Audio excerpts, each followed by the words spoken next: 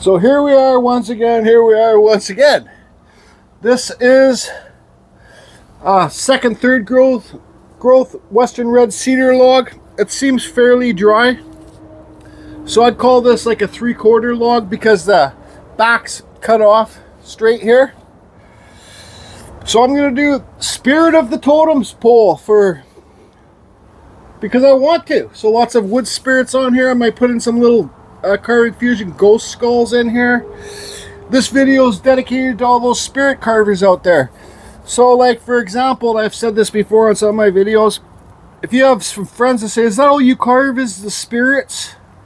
Is the old man faces? Yeah, it's all I carve. Who cares? Just keep carving them because you're going to get better. But if you struggle mentally, like, man, I got to do something else besides to carve a wood spirit. Well, carve a wood spirit, but carve some other stuff in the background. This is what I do. This is what I like to have fun with. This is my style. And it just, well, it's other people's styles, but it's something that I like to do. Open up my mind. Get some nice lines in here. I think the more spirits on this, the better. And this is just to help motivate you, friends and followers and subscribers and people and aliens of the world. I just carve Rob. So like your face doesn't need to be perfectly straight here. You can go like this, you know, you have your eyebrows this way, then your nose this way. So it's like this, and then the mustache comes down here. I need to find a better pen, is what I need to do. Stand by. So like, where was that line? Your eyebrows here. Actually, let's lower them a bit. Eyebrows here, center line. Always helps. Your nose. Then your mustache comes down here because gravity's pulling it this way. Your forehead. So forehead, nose, eyebrows, mustache, your beard can come down here. So we're going to start off with this one. Then, you know, like, I haven't even thought this out. And another thing too, yes, the bark is off this wood, but I don't know how good the sapwood is on the inside. I can see there's some bug holes here. Let me get the camera off the tripod. You guys got big enough view of the thing. But so a good indication when your sapwood, which sapwood is the water wood, it's the, see all this white stuff there? Sapwood or water wood. Okay, this wood on the outside is never as good as the hardwood in the middle.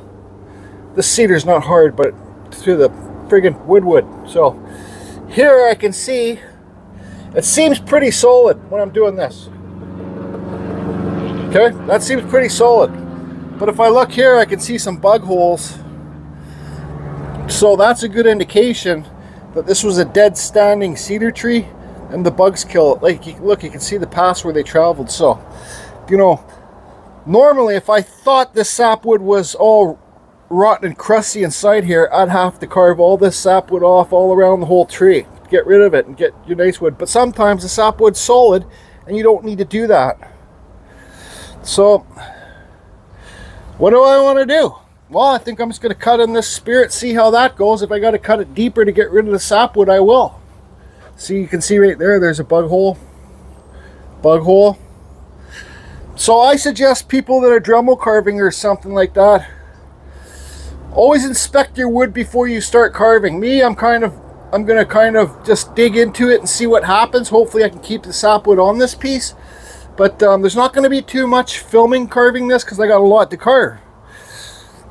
And I'm going to be using the new MS-162 with the steel carving bar. I just made a video how to put the carving bar on this saw. This MS-162 might not be in your steel dealer shop yet, but they're out now. Here, boom. I'm in Canada. We're usually last to get things new on the market here in Canada, so there it is. So if you want to learn about the saw and the bar, just look at my last couple of videos, you'll see it. So I'm going to start cutting this out now. See what happens with this wood. Inspect the wood.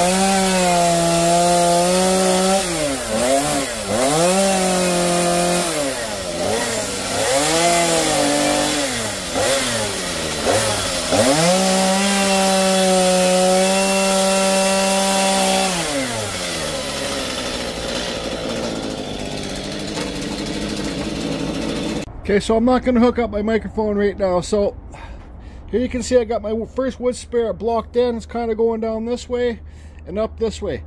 Now this will be the biggest one out of the whole piece because I want it to kind of be like your center point. Even though it's not center of the log, it's your kind of focus piece, I guess. I don't know. So this one's tilted this way. So why don't we tilt the other one up here this way. Now, well, it's on my mind. This waterwood, the sapwood, is good in lots of spots. Some bug holes do go in there. Look, there's a fresh worm right there. Yep. Oh yeah, cut it right in half. I remember when I very first started Dremel carving, cottonwood bark, all the bark that I got was full of bug holes. And there was worms in there. And I remember getting splatted in the face with worms, the worm guts. So this one, like, it doesn't need to have a forehead when you're going. This is just to help show you guys, kind of open your mind. So this one, how do I want to incorporate? So this hair is kind of going up like this. You want it all to blend together, kind of like I do anyways, kind of like tic-tac-toes. So this one will kind of just go down there so that it can blend here, right? See how it blended in there to his hair? I'll cut it deep in there, and this one can just do whatever it wants to do.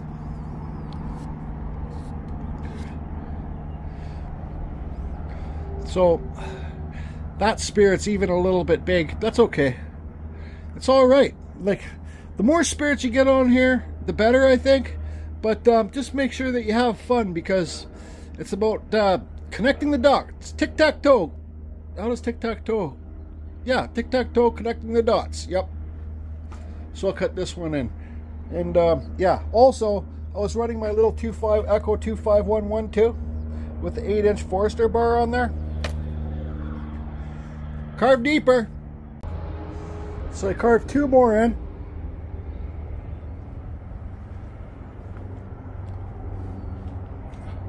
Now I carved that one. I carved this.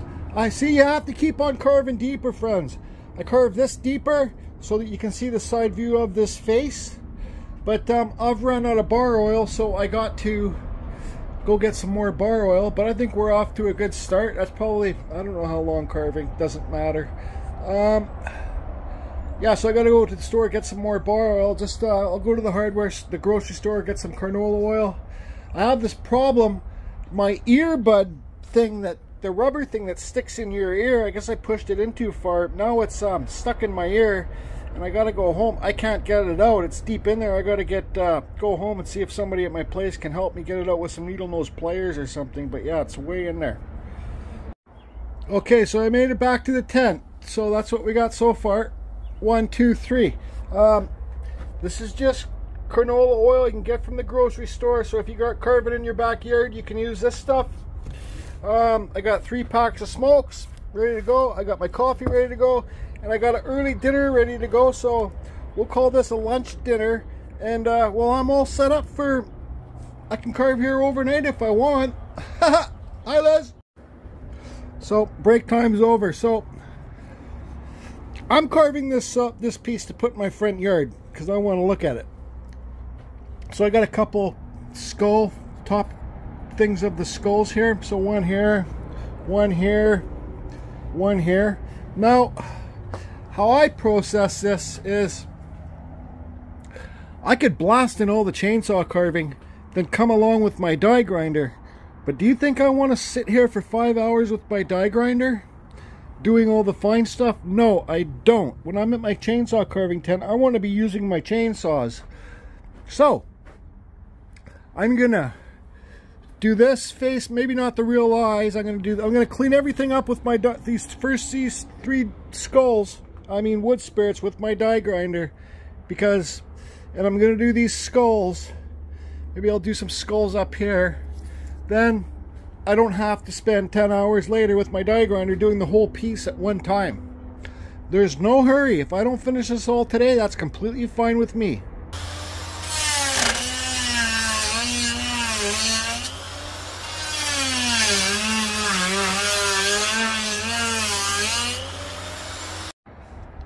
So Western red cedar, I believe, is one of the better chainsaw carving woods in the world.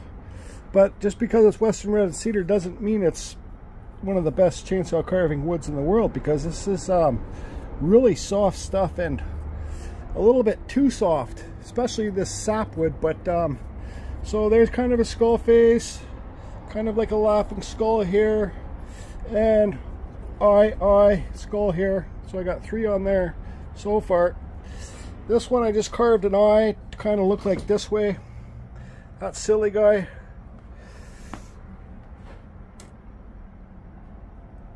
So this one also, when I was carving it, half this nose just flew right off, like the whole half a nose. So I carved it deeper, and I says, well, this one's gonna have hollow eyes, and that's the way it is. Big shout out to Spike. How you doing, Spike? Thanks for all the positive words on the videos and the encouragement that you give me. And I'm giving you a shout out because I know you love the skulls. So now I think up here I'm going to carve in another wood spirit, because this one's sloped that way. I'm going to slope this one this way.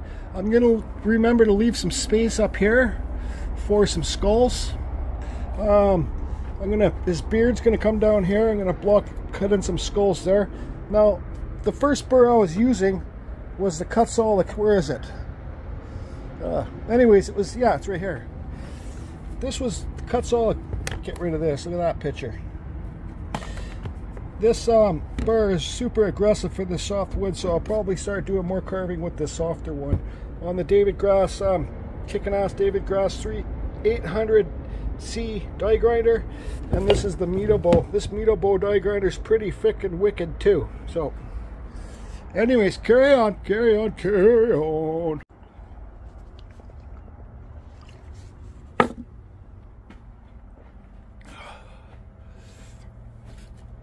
So I'm not too sure about this part here, but that skull's neat. I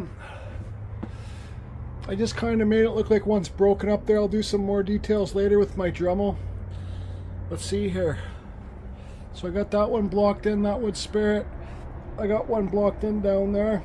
So I'm making sure the ones on the side, that the nose stick farthest off the face, so you can tell it's a wood spirit there. See, like that one.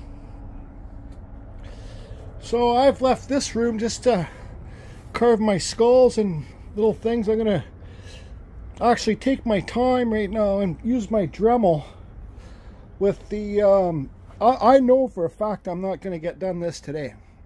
I'm just kind of messing around, having a good time. But my Dremel, where is it? I don't know, it's here somewhere. Not this one. This one's to sharpen my chainsaws. But yeah, I'm going to carve some skulls in there with my Dremel, and that might be it for today. And I'll clean these ones up too with the die grinders. Carry on. Okay, so yeah, my skulls are kind of funny looking, but that's okay. I haven't practiced them enough. I've been taking my time on this, just chainsaw carving, grinding.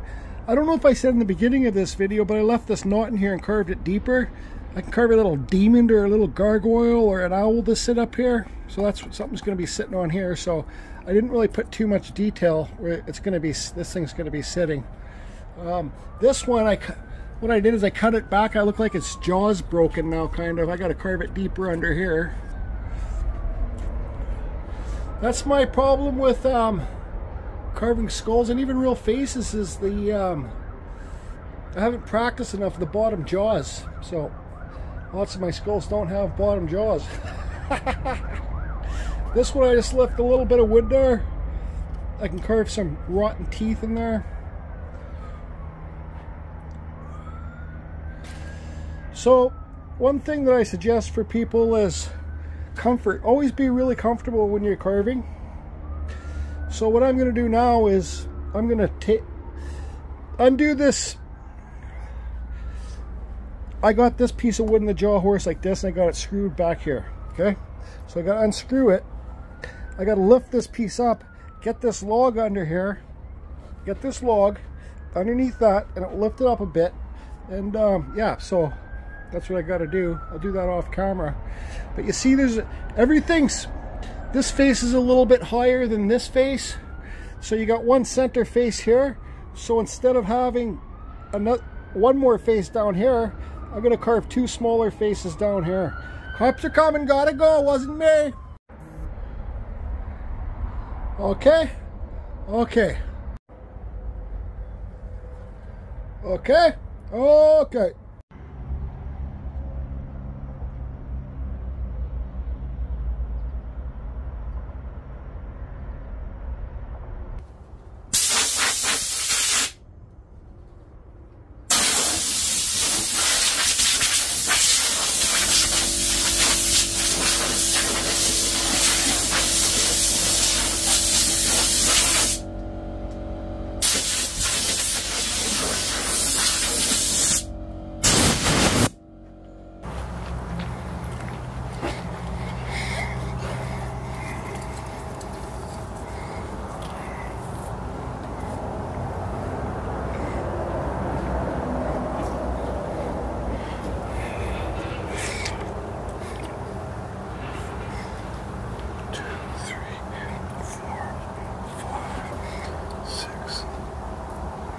Okay, 1, 2, 3, 4, 5, 6 wood spirits up there.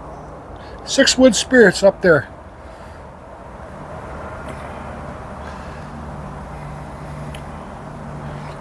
I really got to practice my skulls if I want to do skulls. All my skulls look like little squirrel skulls or something. Top half of a squirrel.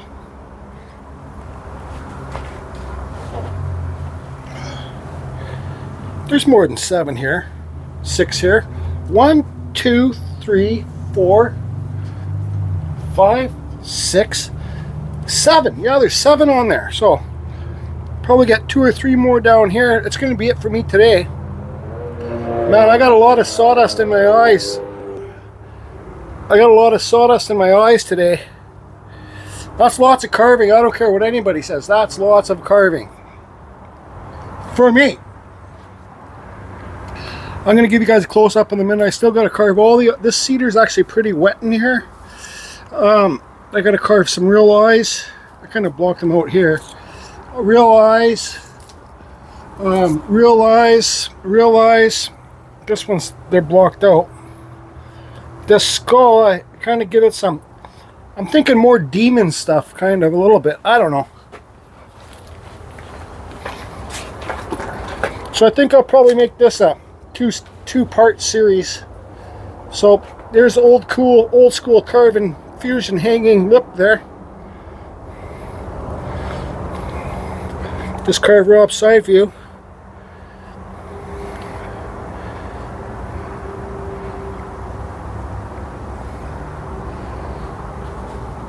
That's lots of carving. There's still sanding, there's still carving, there's still detailing. So this one, like, see there? I kind of give it some demon teeth. It's got some weird teeth underneath. I don't know. Whatever. It's going in my front yard, so. That's part of one of 2. I don't know if I'll be able to finish this tomorrow. And I got some mushrooms and little things people want carved.